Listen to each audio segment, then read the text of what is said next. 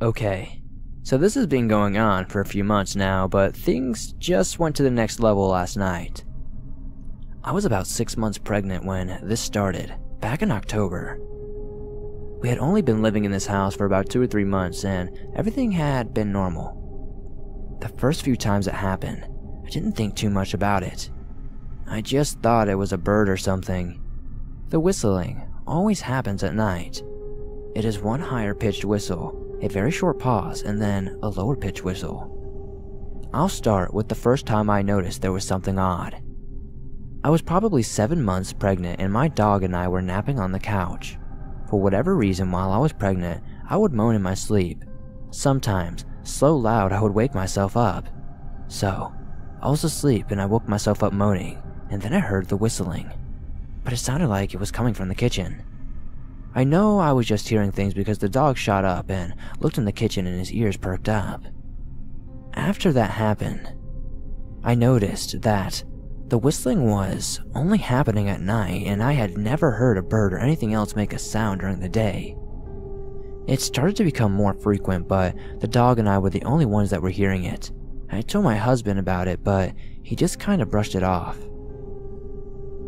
The second weird thing that happened was, at the end of my pregnancy, my husband and I were in bed. I was sleeping and he was watching TV. I was moaning like normal. My husband said it was getting louder and louder. Then he heard the whistling and I stopped moaning. He woke me up to tell me this. After I had my daughter in January, the whistling had pretty much stopped until the last couple of weeks. I have been hearing it almost every night on Sunday. My husband and I both heard it. Last night, after my husband got home from work, he took the dog outside. We have a very long and narrow patch of trees directly across the road from our house. I was in the house. The windows were open but the curtains were closed, so I could hear but not see. So, according to my husband, the dog was peeing and really focused on a patch of trees. And then he saw a cat, but the cat was stalking something in the trees. After the dog was done peeing, he took off. At first, my husband thought it was the cat, but something shot out of the trees. In the house, I heard claws on the pavement. First, really fast ones, then obvious strides of our dog. I heard my husband yell for the dog to come back. When they came in the house, it looked as if my husband had seen a ghost. He said that whatever came out of the trees was pretty big. About as big as our dog, who was a Doberman Pinscher about 110 pounds, on all fours. It ran so fast that he said that he wasn't paying attention and probably would have missed it if he wasn't looking. It looked more like a human though, that was on all fours. It was dark in color and jumped in the air and disappeared. All last night the dog did not want to be alone. Usually he sleeps on the couch, but my husband had to throw him out on the bed. This morning, my husband went outside to the trees to see if there was any obvious spot where this thing was been living. He went over to check it out. Our neighbor, whose yard backs up to the trees, came outside when my husband told him there was something big there last night. And the neighbor said, "Oh, it won't hurt nothing." I can't help but to think that this creature and the whistling are related. If anyone can help me figure out what it is, it would be greatly appreciated.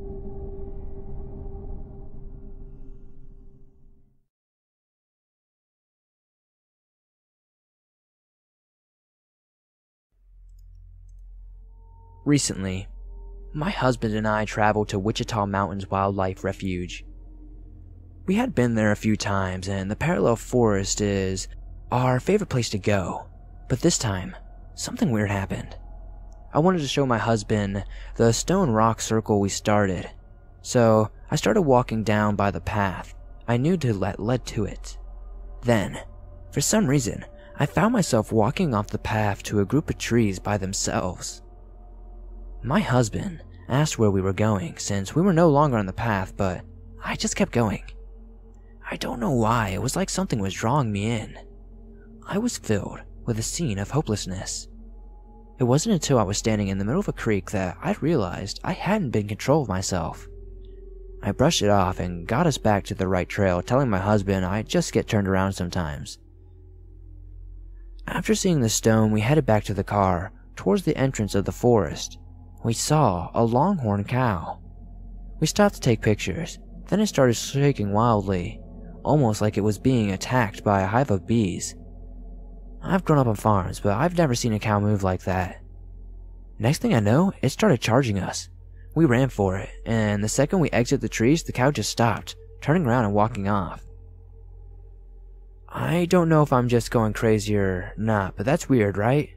I've heard stories of stuff like that happening in these woods, but never thought they were true. But after all that, I'm really wondering about these Boar Man stories. Like, could he really be controlling animals and affecting people's thinking? Can't believe I'm asking this about the Boar Man, but I know one thing. I'm never going back into the parallel forest.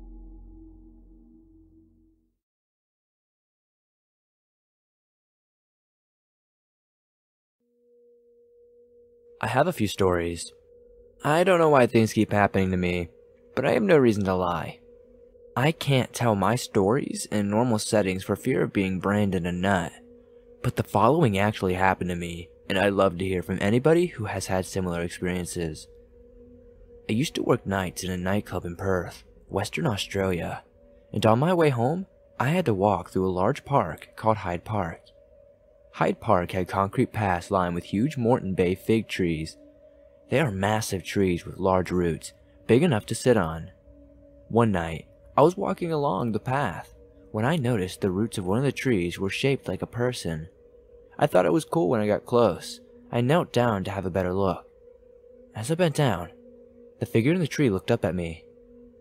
I think it was a he. I'm not 100% sure though.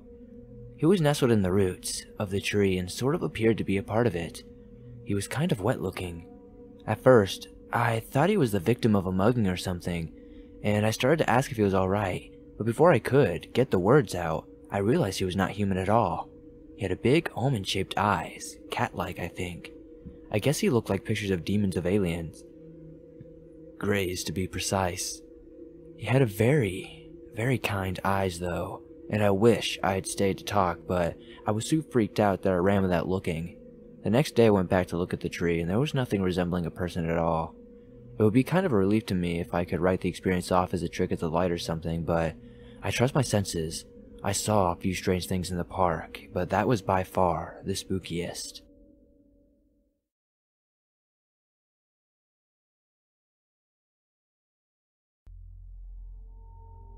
Around January 2001, I was driving around with a friend of mine just chatting and catching up. We decided to call it a night and drove to an area that was close to our flats that I regularly parked. This was a semi-waste ground commonly called the Components Factory thanks to a light industrial area that was now defunct, besides the local coach park. Driving alongside the road, we noticed a couple looking and pointing up at us.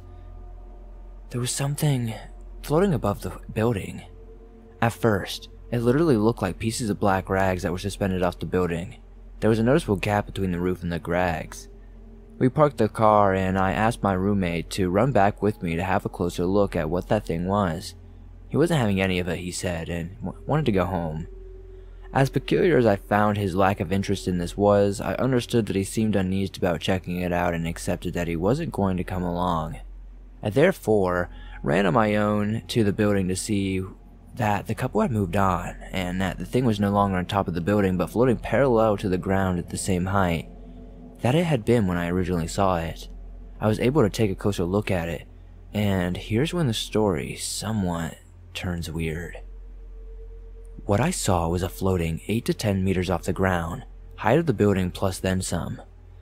It looked for all intents and purposes like a small and long dog skull, where I could make out the snout part and the concave areas where the eyes should have been, in addition to the least small canine fang protrusion coming out of the end of the snout. The rags seemed to be made of genuine fabric, but it looked like a cross between a hood and a matted fur, and started halfway into the dog skull and hanged loosely for less than a meter in thick clumps. Whatever it was, I could only describe it as inanimate since it was just floating. Hovering is probably a better description. Away from the terminal, it made a beeline as the crow flies past a resident dock and out the nearby marina, where it went out to sea, avoiding the long masts of ships in their berths. I had to run around the building to keep up to the marina to see it float away. That was the last I ever saw of that thing, and I've never experienced anything remarkable since, or before that for that matter. The next day, my friend only briefly acknowledged what we saw. Whilst driving, but never wanted to know more about it, he moved out from Gibraltar to the UK shortly afterwards, not related to the incident, and haven't seen him since. I would certainly appreciate any input on what others think this may have been.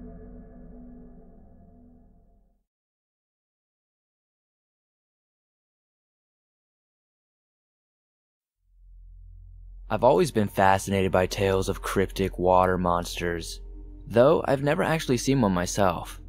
But my stepfather's father, an eccentric, yet sharp to the point individual who ordinarily isn't given to making up fanciful tales, and whom I'll call Bill, once recalled a time during World War II when he was serving aboard a ship that may have been called into the English Channel. He noticed a commotion one evening on the back deck when he went to investigate. Many crewmen were carrying on. Those who happened to have cameras were eagerly snapping photos, though, conveniently, Bill didn't have one. What he claims to have saw was something astonishing. A creature was traveling in the water in a perpendicular fashion, just slowly enough to frighten the crewmen into thinking their vessel would collide with this beast. The creature, whose long back broke the water and looked something like a crocodile's, had its head held out of the water as it traveled. Its incredible size was said to be even longer than the vessel itself. Bill stared open-mouthed. As he recounted, the vessel and the creature actually did come very close to colliding, but apparently, the animal had a clear destination in mind. It simply kept on traveling without acknowledging the vessel or looking left or right. Luckily for those on board, and it was not seen to submerge. Crew members followed it with their eyes as long as they were able to until it finally disappeared from sight. This did not sound like a crocodile to me, even a large one. When I pressed Bill for a better description, he stubbornly gathered his bearings and stated, "Well, it looked like a dinosaur. That's all there is to it, a dinosaur, I swear to it." This was especially chilling to me.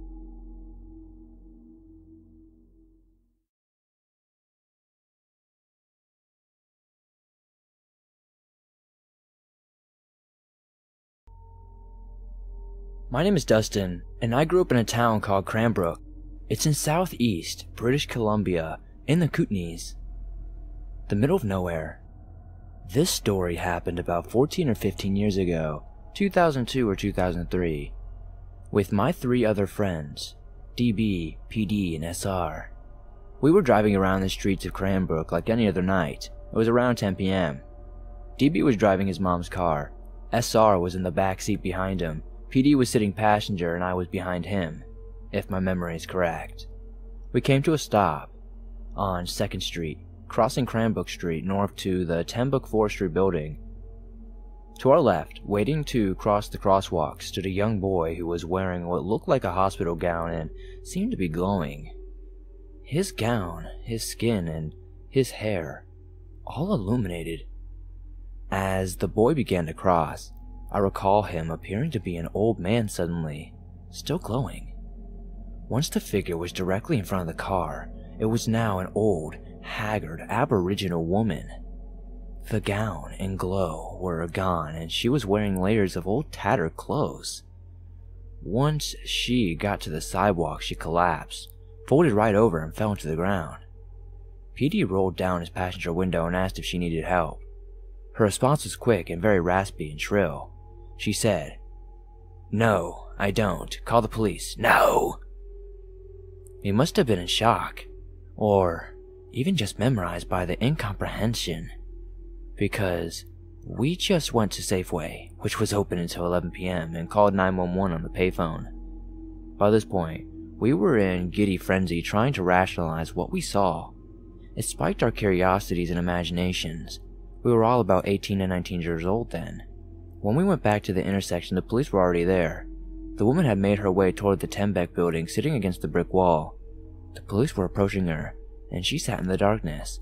We drove off, and that was the last we heard of it, or followed up with it. I often wonder what could have happened. If the police called, did they offer help? What if we let her in the car, or even got her to the car for aid?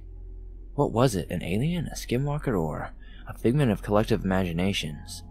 To this day, All four of us remember what we saw, and although certain details may differ in our stories, we all agree we witnessed something unexplainable.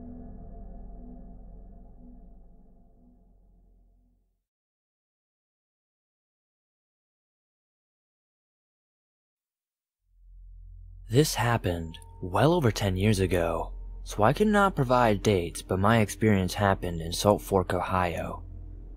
I had forgotten about it for years until a silly television show jolted my memory. Now, the more I think on it and write on it, the more details I remember and the more intriguing it becomes to me. I became very excited after reading another member's story that sounded so similar to what I experienced that it sent chills down my spine. This is the post I made after reading a similar account by another member. I am in the opinion that we experienced the same thing. So Swamp, here's my story. The first telling I wrote on here, I had just seen an Animal Planet cryptozoology episode that took place in the same remote area that I had my encounter. When I wrote my reaction in the comment box of the other members' experience, I was more focused on the details that surfaced from my memory than the first time I was told about that happened. So here is the second that I recall.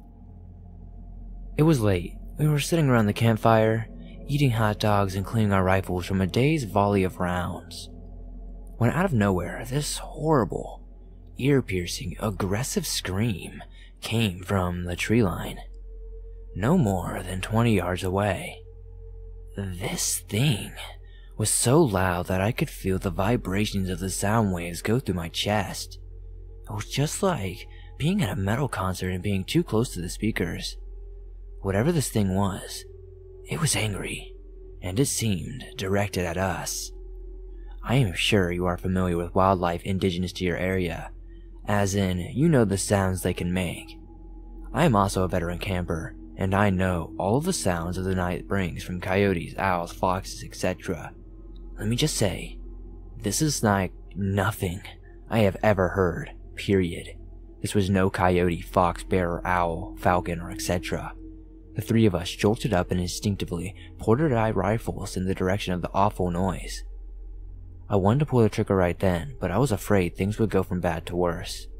My buddy Brian, voice shaking, goes, I'm going back to the car. We started slowly walking towards the car. I still had my Remington aimed steady at the group of trees, ready to fire. As I got a bit further away, I thought that maybe it would not follow us if we let off a shot or two. So I did. I fired 2 rounds into the dark woods. And just based on intuition alone, I think whatever made the sound was long gone. We made it to the car and sat inside, clutching rifles until daybreak. When we got back to the campsite, everything was how we left it. Nothing was missing or damaged. The three of us have never been so scared, and we haven't spoken since the incident.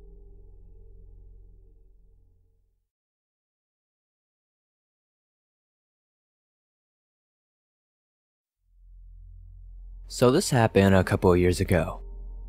I was walking home from my work, and my road is a busy road, so it's busy with people and cars, and it was rush hour.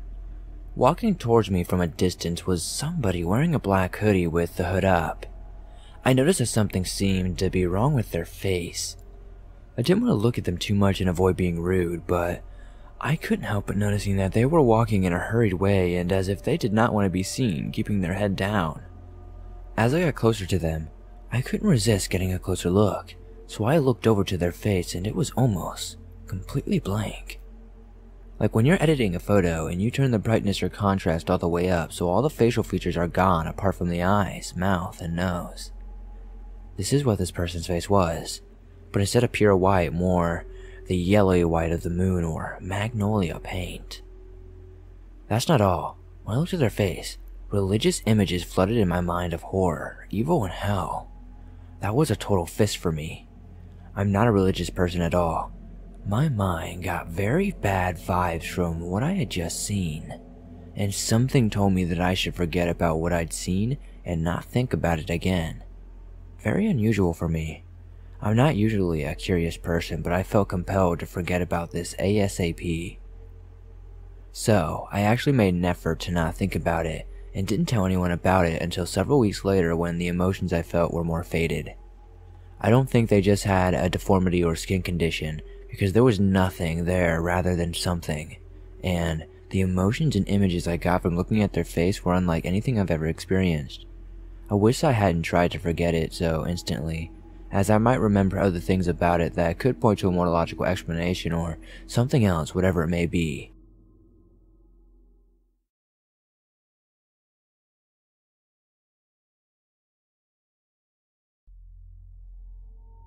Several years ago, I lived in a basement suite with my 2 kids. There was a lot of paranormal activity in the 2 years that we lived there. We ended up moving out due to guys upstairs partying and doing crack, so that could have contributed to stuff going on downstairs. The first week that I moved in, my kids were at their dad's house. I was alone in the living room, in total silence, reading something on my laptop. I had an upholstered chair sitting a few feet from me. I heard something that sounded like a very heavy object, like a book, hitting the seat of the chair. Although, really, the seat was soft enough that anything heavy hitting it would not have made much sound at all. But that was where the sound was coming from. I glanced up, and when I did, I saw this thing on the chair.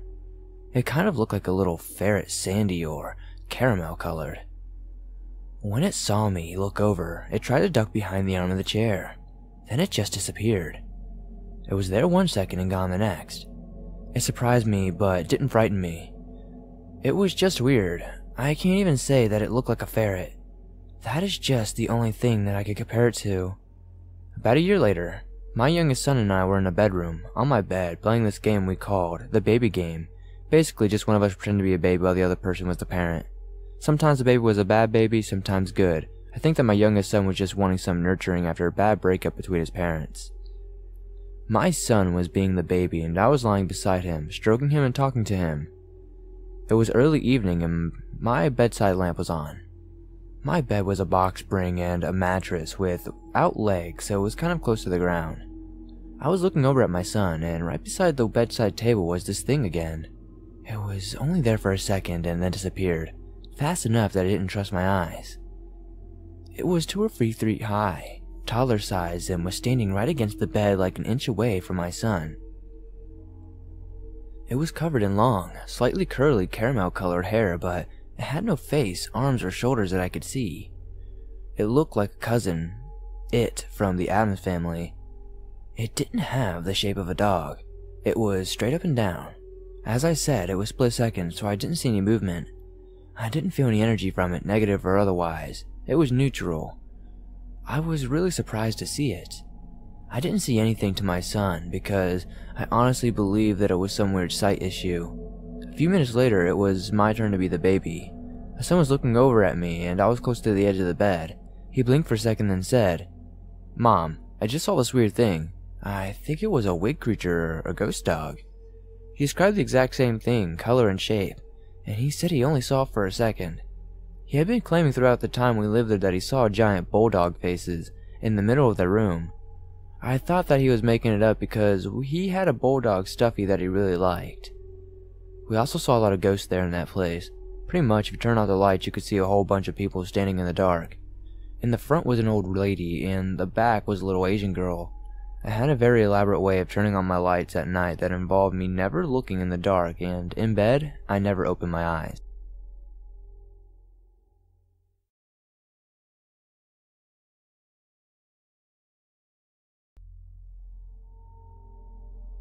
Some of my internet friends make jokes at my expense because I live in Arkansas. Do you even have electricity, and do you find your cousin attractive? What we do have is a fuckload of trees and mountains. You leave the greater Little Rock area and drive through 30 minutes and hit a town. Another 30 minutes and you hit another town. Another 30 and you see where this is going. You know the saying that the universe is 99% empty space? That's basically this fucking state, but it's 99% woods. I lived on the edge of one such huge expanse of woods. I spent a lot of time in the woods with my friends.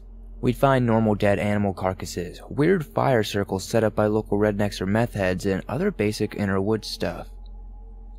So, one night, I was going through some normal teenage angst shit and I was sitting on the roof, looking at the stars.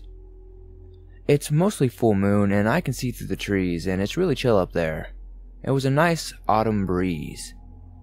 My mom and little sister were sitting outside on the hot tub right under the edge of the roof in front of me. I hear them get up to go in and I'm still relaxing. You know the feeling where you know something is watching you? It's different from the regular spooky vibe you'll get. It's something in your brain that doesn't care about the reason or reality TV. He's the hit or woman over the head and get it. All of a sudden my relaxation is gone. I immediately know something is not okay. I know something is staring at me and it would like nothing better than to eat my scrawny ass. Just for reference, there's an edge of the roof, just about 6 feet of deck, and then 20 feet of yard until our 6-foot privacy fence. We set up the privacy fence in front of the shitty chain link fence that was there before we moved in because, you know, meth heads. And then behind the fence is a ton of shitty bushes and shrubs, and then right behind that is trees. I start to scan the fence and I notice something directly in front of where I was going. Keep in mind, my mom and little sister would have been between me and it. So I noticed this outline.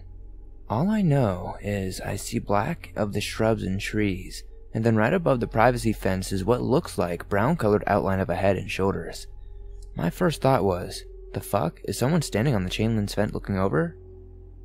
The thing rattles like a motherfucker when I climb on it, so it can't be that. Apparently my feet had gotten under and started moving my ass towards the edge of the roof without consulting my brain. I get to the edge of the roof and looking at this outline when I hear a scream from a horror movie monster. Imagine if you shoved a bear, a cougar, and one of those screech owls into a mosh pit and recorded the noises, then added some heavy distortion to it. I remember instantly turning and running to the opposite side of the roof, parkoured off that bitch, and ran inside, crying to my mom.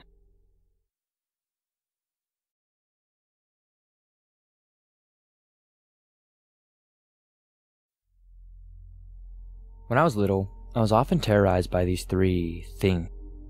I suppose entity is really the only proper term.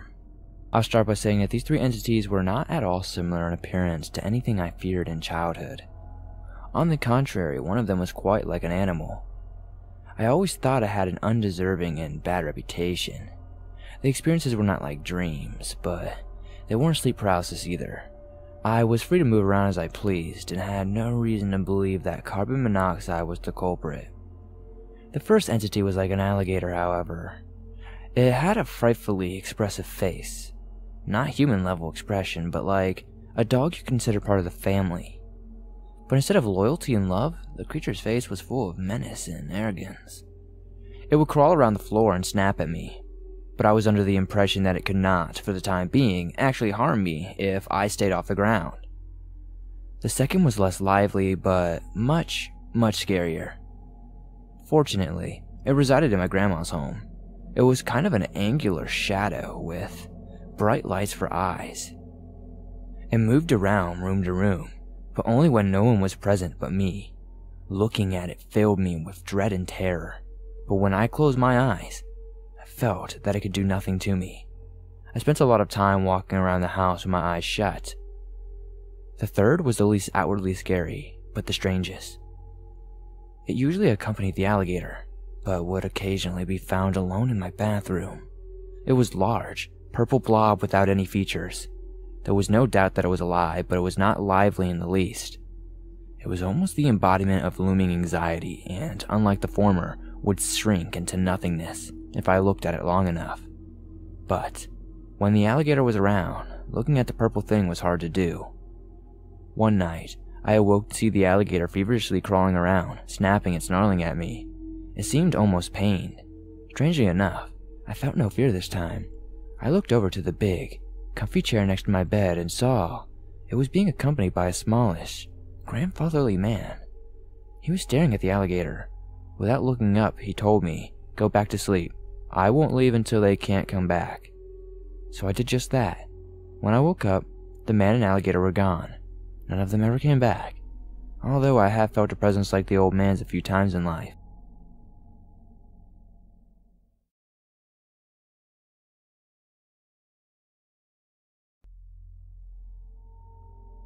We were in the Dominican Republic, staying at a locally owned hotel.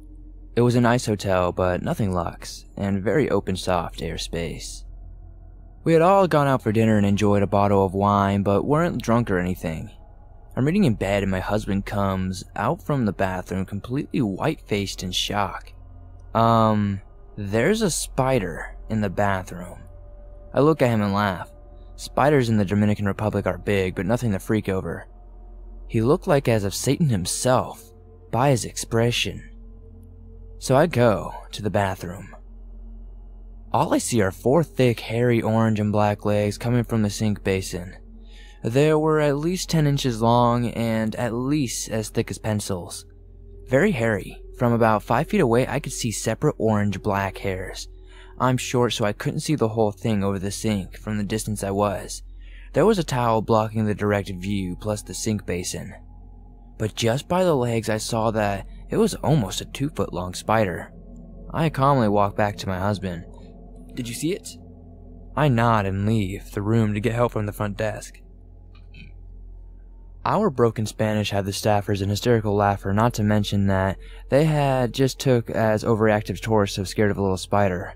One staffer, Jose, came to look and it was gone. Jose tells us that he has at least 3 in his home, which is when I realize that these people don't either believe me or understand what I'm saying. I've lived in tropical climes before, and there's no way in hell you'd share a home with a spider we saw. A day later, and we have a normal spider infestation. I go to the desk and ask for bug spray. The staffers are still having a laugh at our expense, but the same guy Jose comes up with me with the spray. We are cleaning the spiders, and we are about 5 inches or so of daddy long-leg types. He is surprised when I'm suddenly not scared by these spiders. He asks why I informed him that these spiders aren't what we saw last night.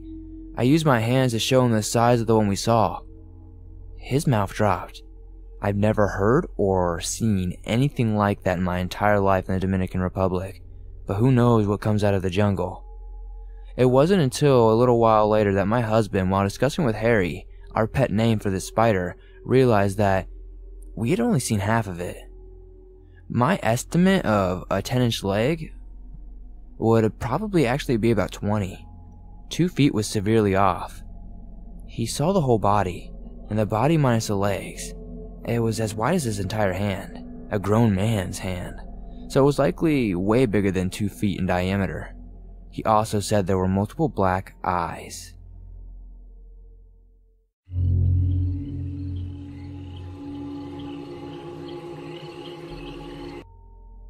While fishing on the Stilligwamish River near Robe, Washington on September 5th of 1980, I came across a set of 3 large human-like tracks in the river sand. 2 of these tracks were spaced side by side facing the river edge, while the 3rd track was 5 feet away behind the others, behind a boulder. A hillside sloping away from the river revealed slide marks which appeared to be made by the culprit as it made its way to the river, and apparently walked into the water. A search in subsequent days of both sides of the river found no more tracks in the area. Renee Dahiden arrived at the scene 1 week later, and the tracks could still be seen, indicating a very little human trafficking area. Newspaper articles about this find turned up more that 10 additional people from the area who claimed to have had or found similar tracks nearby in recent years, and one claimed to have seen the Sasquatch who made them. This area of Washington state has a history of Sasquatch sightings and footprint finds, and some good audio tapes have been recorded in Snohomish County of supposed Sasquatch vocalizations. Although these footprints do not prove the existence of a Sasquatch, the large amount of reported activity in the area by credible witnesses indicates that something strange is going on there. Dr. Jeff Meldrum at Idaho State University has the only surviving cast from this occurrence and concluded that it follows the pattern of other authentic casts in his collection.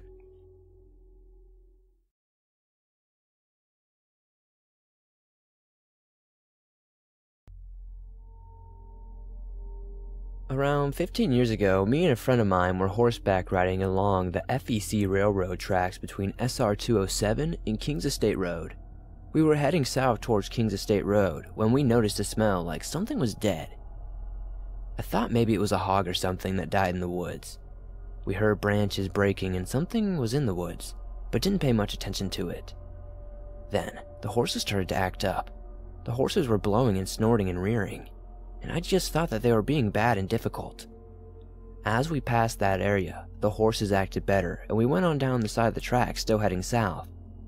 When I heard the sound of rocks on the side of the tracks, like something was walking up onto them. I told my friend I was with, "Don't walk the horse on the rocks," and she said, "I'm not." Just then, I turned to look around. She was just behind me, to see what it was. That's when we saw it. It was about 150 yards away from where we were, just standing in the middle of the railroad tracks. It was in sort of a crouched position, but not all the way down, like it just saw us and froze and stared at us. What I saw was a slim and covered in reddish brown hair, had long arms, and I could see the eyes a little. It was 6.5 feet tall and around 250 pounds or better, with no neck. It was getting dark out, so we couldn't see any detail on the face. All the time that we saw it, it had to fight with the horses to keep them under control. They didn't want any part of whatever it was, and neither did we. So we got out of there, and I never went back riding there again. It wasn't a bear, and it wasn't a man, unless he was covered in hair from head to toe.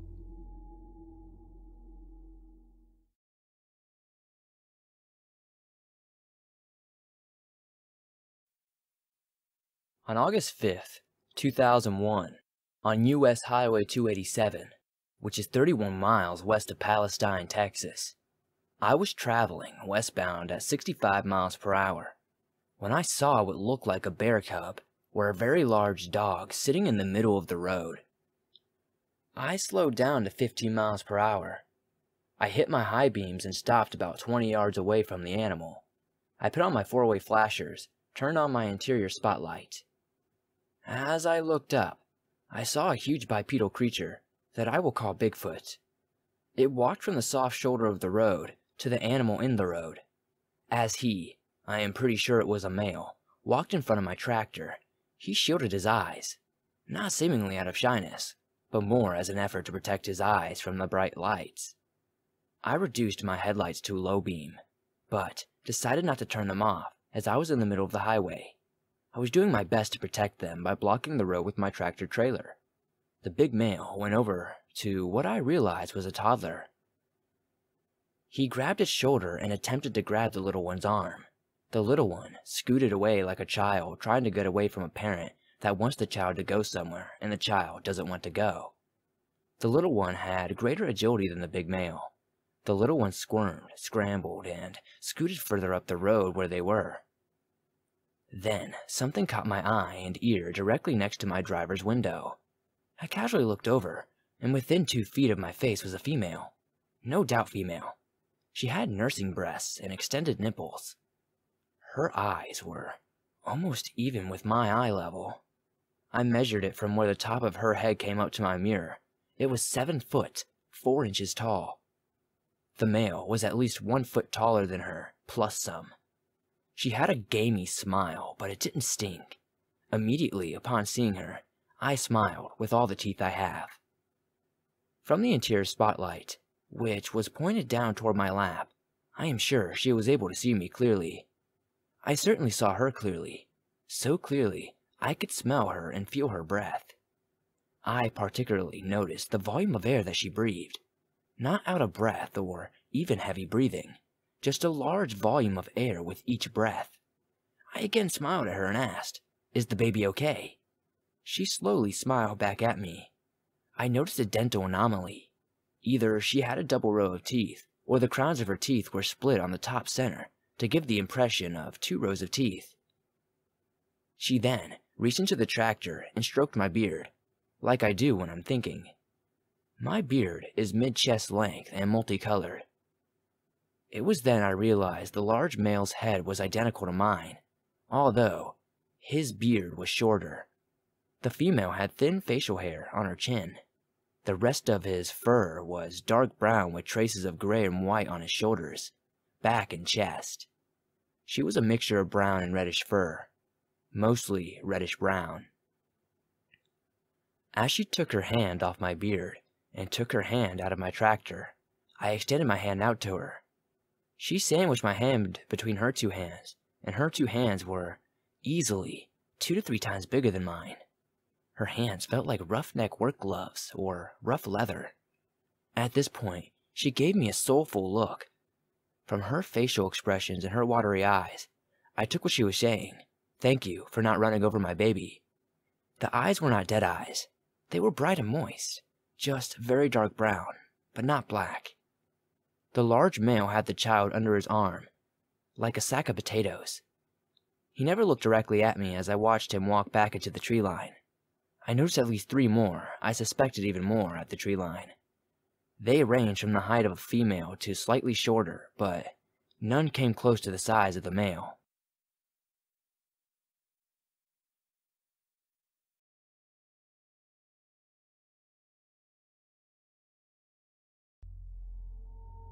During the summer of '93, I owned 5 acres in the Cascade Mountains of southwest Washington in Skamania County. The area is rather remote, with very few people living up there. Most are 1/4 mile at the closest to neighbors. I was outside in the yard around dusk playing with my daughter and my gray wolf dog, when the neighbors' dogs, who lived farther up the canyon that used to hunt deer, started to make more noise than usual. As I listened to them, there was this very loud growling/howling sound that was unlike anything I've ever heard. It made the hairs on my dog's neck stand up, and mine too. All at once, the canyon was dead silent, which is very unusual being in a canyon. Even the most slightest noises seemed to echo down the canyon, and on the air there was always this horrible smell that I would relate to something dead mixed in with a very musky smell. As I told my daughter to get in the house, I noticed that my dog was cowering under the house and refused to come out when I tried to call him in the house. Living in the mountains is such a remote place. It is not unusual to see or hear mountain lions, black bears, pumas, elks, and the like. And I am familiar with the sounds of these animals. My dog has chased without fear, or sense I should say, all of the animals above, and he has never cowered, even when he is charged by a bull elk during the rutting season, until that evening. That was the quietest night I have ever experienced there. Not the unusual dogs barking in the distance, but dead quiet. The only noise I heard was the occasional crashing and breaking of wood, like something big was out in the woods. I'm not saying what it was because I didn't see it, but to this day, in my mind, I know what it was. This memory will be with me for the rest of my life.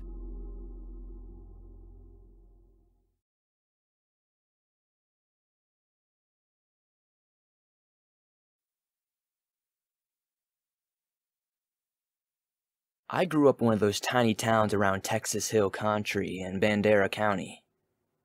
As a kid back in the late 70s, I used to play with a neighbor lady's grandson, who would come down every summer from Baltimore, Maryland, to stay with her for 2 weeks.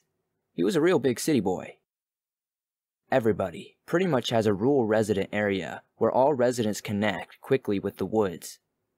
One afternoon, I went to visit the neighbor boy who was there visiting. He was a bit spoiled and was allowed to stay up till 4 or 5 a.m.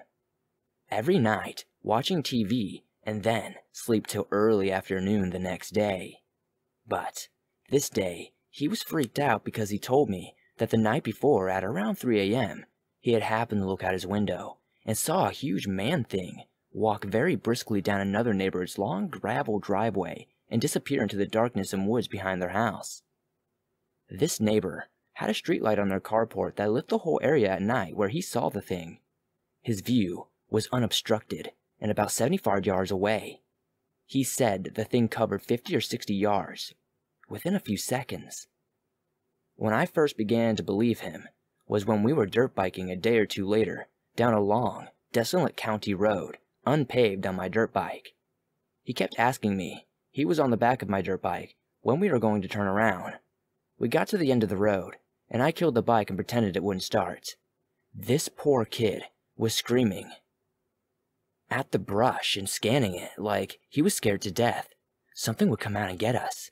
He was panicking and crying and saying that we had to get out of there because we have these things roaming around. Seeing him so freaked out got me a little freaked out too, and we left. We were both about 11 or 12 at the time. I now live in San Antonio. Last winter, Our 10 o'clock news had a brief blurb about 2 men witnessing either 1 or 2 Sasquatch chasing deer off Highway 51, which is a little connector road that runs between the northwest outskirts of town. This subject is fascinating. I learned after reading a lot of stories that they don't just dwell in tall forests. There are a lot of sightings in low brush county. I wish I had a lot more info about the deer chasing incident.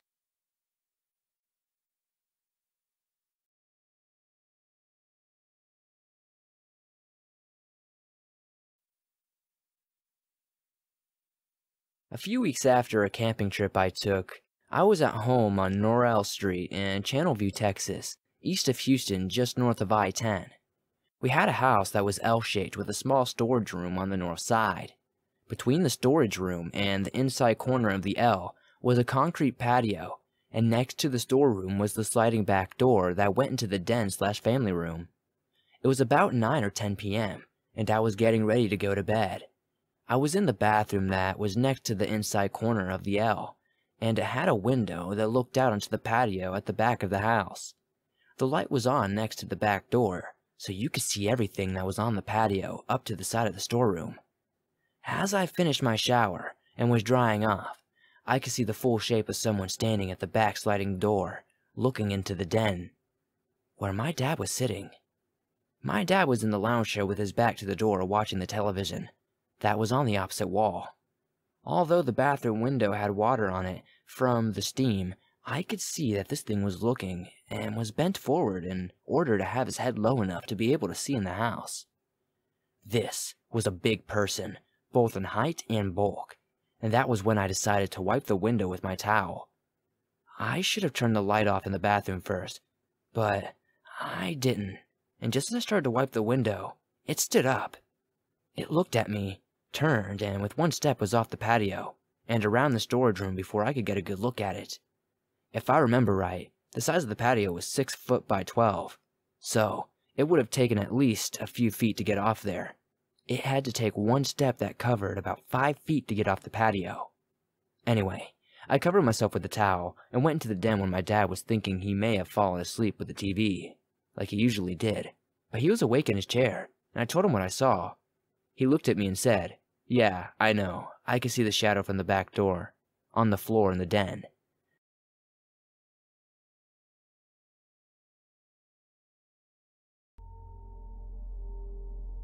I flew up to Spokane on 13th of April 2012 to visit my brother and do some turkey hunting. After we set up camp, everyone wanted to go do some counting. Season opened up on Sunday, so we went off. I'm not new to hunting or hiking, but I am new to doing it in the mountains. Did I mention I'm from the Dallas area? It's flat and not that far above sea level. This was tough on me. We hiked what seemed like miles to me, but was actually maybe a half of a mile to a small opening in the forest. As everyone was looking for signs and I was looking for a breath, someone spotted a portable hunting blind, the kind that pops up. Anyway, we went and checked it out. We found deer bait. The blind was falling in, but inside there was a day pack, skinning knife, and a pair of Oakley sunglasses. The young man with us pointed out that these weren't cheap. None of us could figure out why anyone would leave such items behind unless they left in a hurry. Maybe 2 or 3 days later, my brother borrowed his friend's quad and I followed him on this area to a few miles away where they had some luck in the past. I parked the quad and walked up a small field. These fields, as it turned out, are old homesteads long gone. Anyway, I set up and started calling after an hour and a half or so, and not hearing anything, I decided to head back. It was getting late, and I still thought I'd ride up the Forest Service to the top. As I got closer to the top, I noticed it looked somewhat open, and the rocks looked like a fortress. When I reached the top, the Forest Service Road had installed these Kelly bumps to keep ATVs out. As I turned around, I noticed the climb would not be too bad, maybe 10 or 15 yards, not real steep. I parked at the bottom of the switchback, set the brake, and turned off the quad. As I swung my leg over, that's when I heard a very clear and very close knock, or should I say hit. It sounded like my helmet was full blasting music, but it wasn't. It was such a loud sound. I scanned the top, which is where the knocks came from. I still have trouble telling about this what I felt. I knew I should have left, but I was just interested. As I drove down the many small switchbacks, I was looking everywhere. I knew I was being watched. I was hoping I was not being chased. It took a while to tell the guys what had happened. I'm sure there are lots of folks up there who camp and hike and have never heard or see anything strange, but I've been going up there with my brother for the past 4 or 5 years, and this was a first for me. The story started flowing in after I mentioned it. It rained the next day, so my brother and I doubled up on the quad and went back to the same spot, only this time there were no sounds whatsoever. We parked and walked across the Kelly bumps and down the other side. He's looking for turkey sign and I'm looking everywhere else. We came to an opening with a blind in it. We traveled about a half a mile. I hunted the next opening and my brother went back to the quad. I made my way back to the camp and never realized how close an area this all was. One of the other guys went to the latrine after dark when he came out to our tent and wanted to know if we were trying to scare him with the growls and huffing sounds. That was not us. That's definitely off limits. He blew it off as a bear, but I'm not so sure. If interested, my brother could give exact location, not to mention another report that happened to him and his son this past elk season.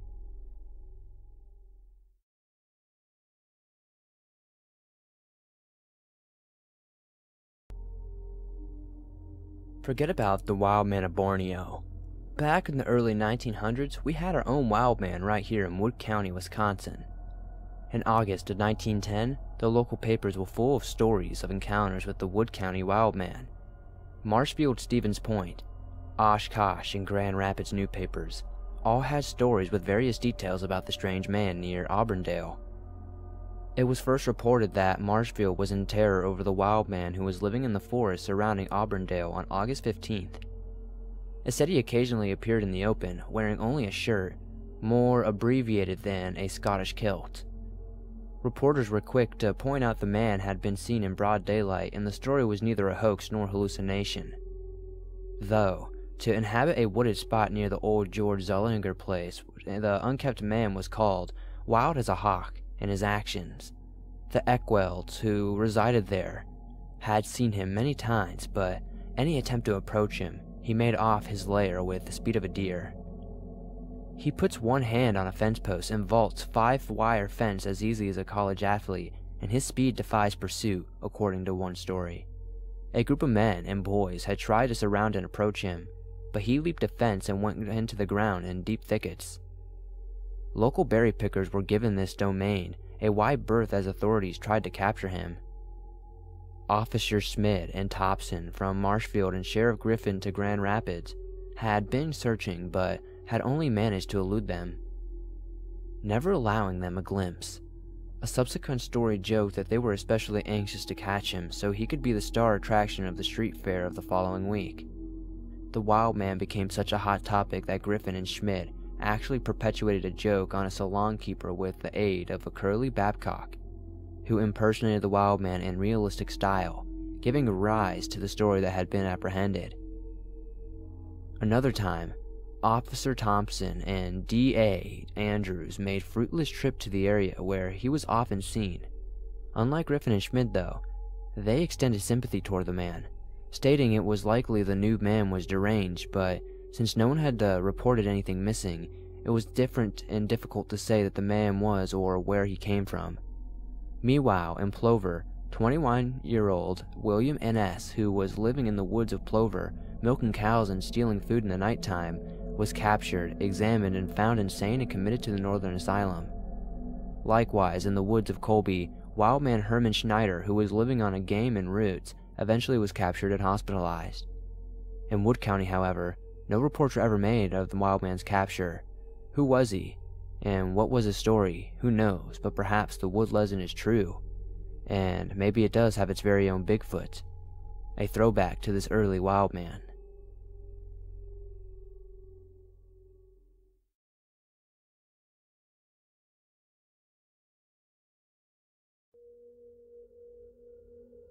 The Lummi Indian Reservation is in the inland northwest corner of Washington, 8 miles west of Bellingham and 20 miles south of the Canadian border in western Whatcom County.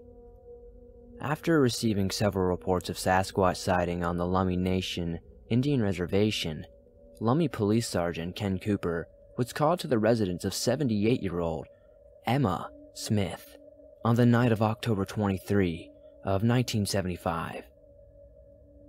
She reported a Bigfoot attempt to break into her house, and she had fled in terror. Sergeant Cooper found the plastic of the storm door had been torn, and the door's wooden frame splintered. Boards had also been torn from a nearby smokehouse, but he could not find the creature nor any person. He returned to the residence around 2:30 a.m., shining the spotlight from his patrol car into the woods. He found a group of 7 people already there, with their own spotlight set directly on a huge, 7.5-foot tall, hairy creature. Cooper aimed his 12-gauge shotgun at the creature.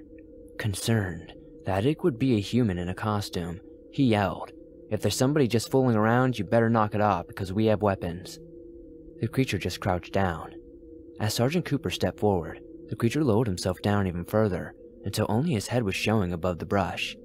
For 20 minutes, Sergeant Cooper and the other people stared down the crouching, hairy creature until they heard noises in the brush to the right, and people said that they were seeing more Bigfoots there.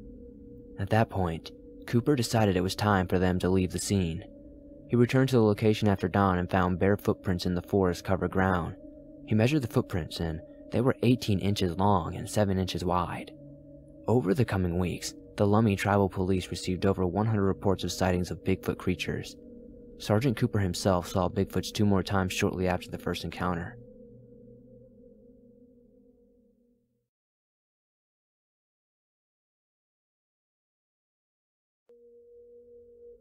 A veteran hunter from Maple Falls, Washington, named Such, was scout hunting areas while south of the Canadian border on the US side, due west of NF 3140, but somewhere east of the South Pass Road.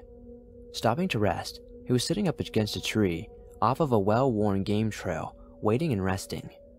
He was sitting in complete camouflage gear, listening to something walking up from behind. He said he sat frozen because it was two-legged sounding. He could hear it breathe. His heart was pounding in his chest for more time than he said he cared to admit, because he was there and there was no trail behind him. Such never did see whatever made the crashing footsteps in the brush behind him. Finally, another hunter walked up on the game trail in front of him, and as the man walked past him with his pack and rifle, Such hollered out, "Hello," scaring the other hunter nearly to death. Such realized he scared the fellow hunter because he jumped sideways and asked him if he wanted to sit down with him, welcoming the company of another hunter who said he was from Nooksack, Washington area. The Nooksack man sat down, and of course the conversation told Such that he had encountered something that he had never seen before in those woods, which is why he was so nervous. He had tracked this something up near where Such had been sitting around, and Such figured that was why he was heard passing behind him earlier moments before. The Nooksack man never did say what he thought he saw, only that it was covered with hair like a bear and maybe 8 to 9 feet tall, huge, and walking on 2 legs like a man walks. He said it was no bear, of that I'm sure. From the description, Such thought it was a Sasquatch, and he told the Nooksack man what he thought the man had saw, and then he went quiet. He got up and left, and went back down the game trail. He never get this man to see, or ever meet him again.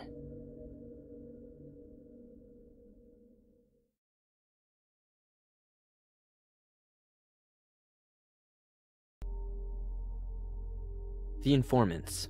A man and his wife were not too far from me camping in the summer of 2000, and during their stay they were experiencing some rather frightful events. The reason they contacted me was because they had come across a sighting, and because theirs happened so close to where mine was, they wanted to talk to me. They were camping for 2 weeks, and during this time their food was being taken, and even some clothes were missing. They thought maybe coyotes or even bears, but one morning, after hearing something in the campsite during the night, they woke up to find everything else tossed around the campsite. Even the guy's boat on the trailer was moved a few feet. One night in particular, something hit the side of the window and broke it, and in the morning they found a large rock sitting there in the dirt. On another night, they said it sounded like a few people were outside their trailer, mumbling. Jill said it was like someone had their mouth full of food. I pictured the picture of a Sasquatch eating all their food and trying to talk to each other. After that morning, they cleaned up and had breakfast when Jill had noticed bare footprints just off the side of their camper, and they said it was obvious to them by the size of the prints that their visitor during the night had to be a Sasquatch, nothing else. They said that the prints were around 18 inches long. The man put his size 12 foot inside the print, and there were still 5 or so inches more than in his in length. They told me that a couple days later, they were out in the boat fishing and actually saw this thing in their campsite while they were out on the boat. Apparently, it was throwing their stuff around and making a mess of things. The couple described the Sasquatch as a reddish brown with long arms and a funny shaped head.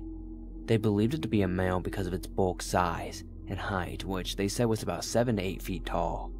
I asked if it could have been a bear, and they both replied, "As God is our witness, what we saw was a Sasquatch." After describing the arms, legs, and head and all, there was nothing else it could have been. Personally, judging by their body language and the way they were trembling while talking to me, I believe them 100%, no doubt whatsoever. The older couple said they waited in their boat for a while until they were certain it was gone, and as fast as they could, they chucked everything into their camper and left the area, only packing up properly when they got to town, where they ended up staying in the night.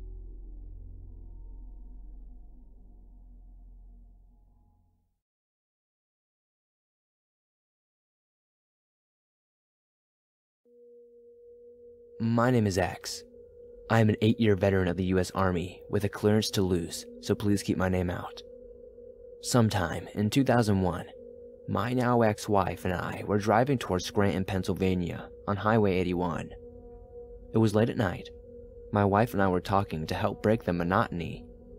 I had just noticed a very dark object leaning over the edge of the road as we drove past. We passed extremely close to the object, close enough for me to feel the shock to see a very large, hairy section of wall, muscled leg, and big hairy wrist, and a hand as the creature turned and strode to walk the embankment as we passed. The area we were driving through was through a mountainous area of the Pennsylvania section. The incline he had been had to have gone down several hundred feet at a sharp angle. My wife screamed and grabbed me. I slammed on the brakes and reached for my 20-gauge mag shotgun. My wife screamed again and hysterically told me no way in hell was I getting out of the car. I tried my best to tell her, "Hey, I'm combat trained, I have a weapon, I just have to see what the hell it was." But she would have none of it and kept freaking out. In disgust, I drove off mad at the world for letting me get a tiny glimpse of one of the world's greatest mysteries. What a tease the whole thing was. I wanted to see the entire thing for myself, but what can I say? It looked like a linebacker with a serious hair issue. I would estimate it would have been at least 7 to 8 feet tall. What really surprised me was the attitude of the thing. No fear of our vehicle at all. My wife and I had both seen bear before and agreed it was not a bear. What bear can walk down an incline on its hind legs? I spent the rest of the trip starting out the window, wishing I had seen more of whatever it was.